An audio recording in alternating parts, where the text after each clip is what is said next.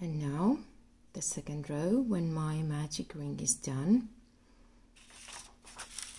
let's say we have 6 times increasing, so 12 single crochet altogether.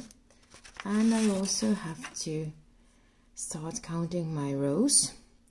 For that, I bring in another yarn and I just put it between the stitches, and the first stitch is always the trickiest, so I kind of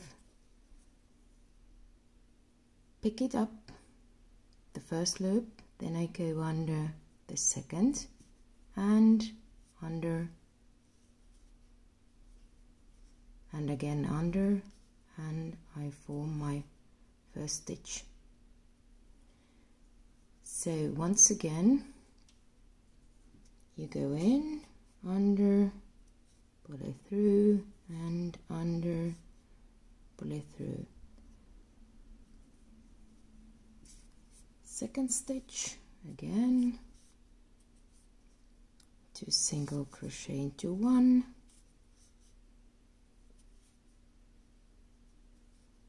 number 3,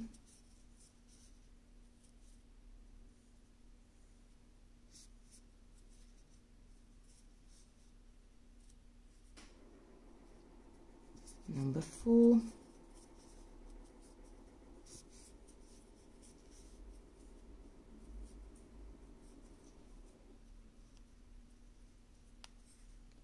five,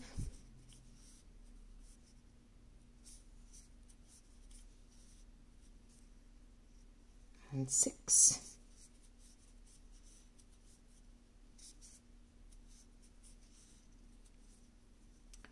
My second row is done,